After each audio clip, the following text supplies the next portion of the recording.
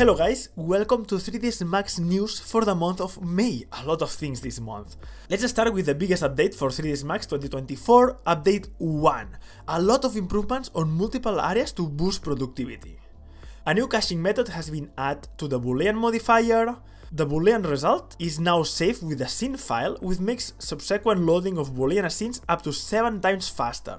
The Boolean modifier now fully supports smoothing groups, specified normals, and explicit normals. Using a hollow mesh, you will see on the Boolean list that this object was hollow, and it will work better when you do a lot of hollow cuts. We can finally copy-paste any controller directly from the spinners. It's very easy to copy and paste, or instance. We can set as new defaults that will be persistent over different 3ds Max sessions. Array keeps getting better. We have now a first, middle, and last option that will keep the first and the last object, and it will array the objects in between, that you can see, for example, on this example, creating a zipper that can be very useful. A new ordered method for array, and a new phyllotaxis options. We get as well more improvements on a smart extrude, fixing normals and smoothing groups as the user will expect. And not to forget performance improvements. We had improvements on the modifier FFD, that it's up to 2 times faster.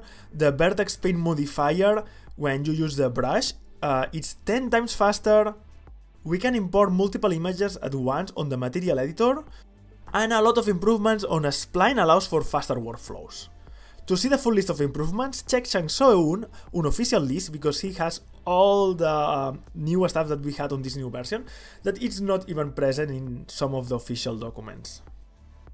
Changsoeun shared on his page a script that will use as well some new Max script expose functions. So when you copy and paste images on the material editor, now you can tell to 3ds Max what to do with it.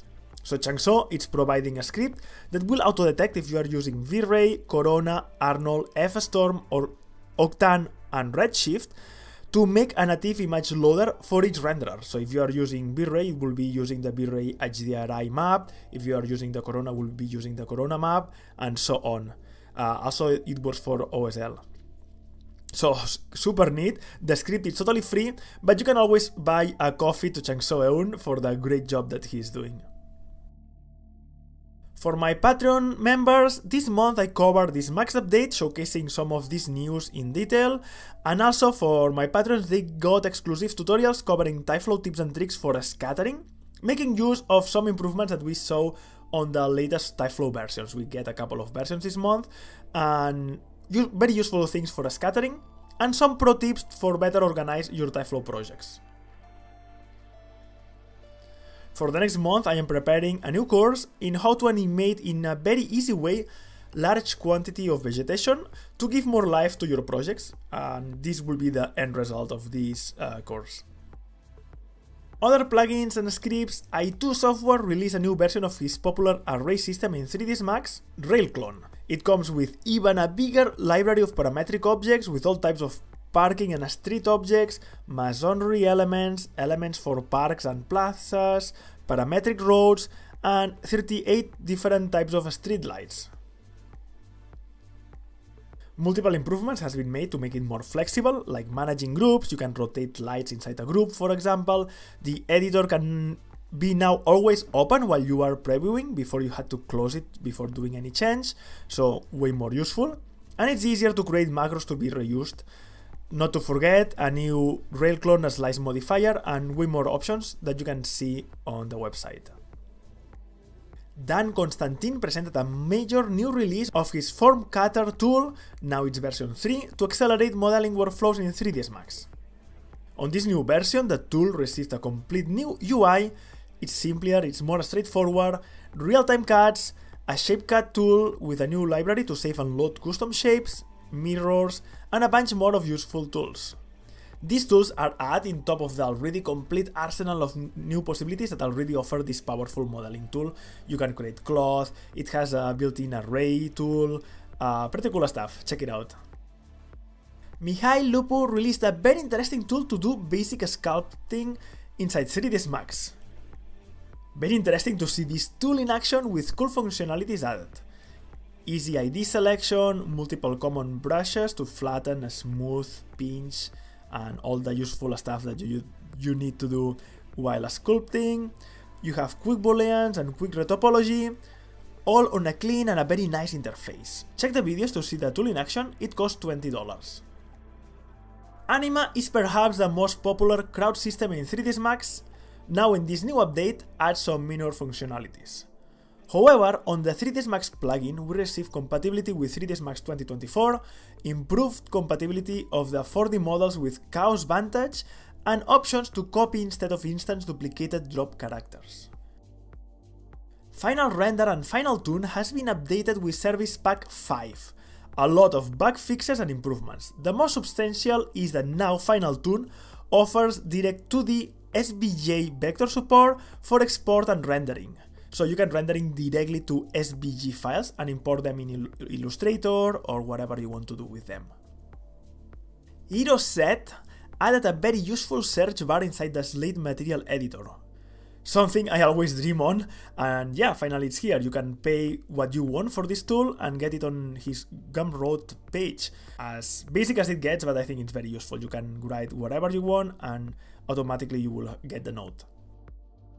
Compact Biped Selector is done by MG Blowser. It's a fork from a very popular script from Jim Jaggers that adds some functionality to it. The original script wasn't updated for a while and was not anymore available. This version also is easier to deploy in 3ds Max in a self-contained package. Talking about Biped, Norberto Aguilera is sharing some cool animations. We have one Spider-Man jumping across the city, and a very cool one inspired by Arcan with even facial animation. In this latest one, the rig is done by Rami Mohamed and rendered by Iskander Bigoa Perez. On a stack group in Facebook, you will find the links to download the 3ds Max files that are totally free, so thank you a lot Norberto Aguilera for these animations. On my YouTube community tab, we keep doing polls. I asked about what people want to see from some tools that in 3ds Max has not been updated in ages. Close to 50% of you ask for cloth updates, that I will agree. I would like to see some cloth updates. We ask as well for the favorite 3ds Max update. Looks like people is very happy with Max 2024, with 61% of people saying that has been one of the greatest releases in a long time. And finally, we ask about what particle system 3ds Max users are using. And here the new player, Tyflow, is the big winner, with 72% of artists using it, versus all the other options available that no one comes close. And I mean, there is a reason that Tyflow, it's popular, it's great, it's fast, it has a lot of advantage. Check my community tab in YouTube, you will have the link below. I keep posting news there and we are doing polls, and when I found something relevant, I post it there.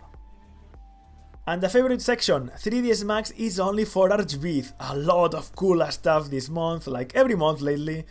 And yeah, we will have animation, we will have VFX, motion graphics, scientific stuff. Let's start.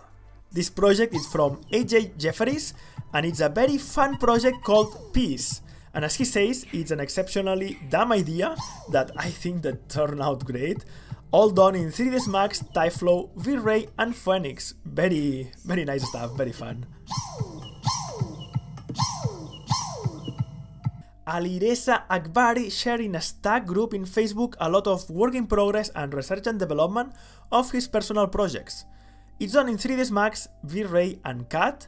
We can see a very cool horse and a soldier that we hope that we can see it finished soon because it's looking very good, Alireza.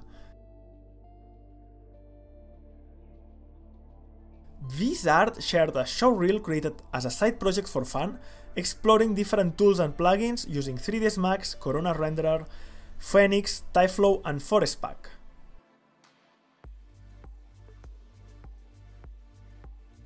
Simon Sobolev shared a character that he created for the mobile game Call of Duty Mobile, done in 3ds Max, ZBrush, Substance 3D Painter and Marvelous Designer.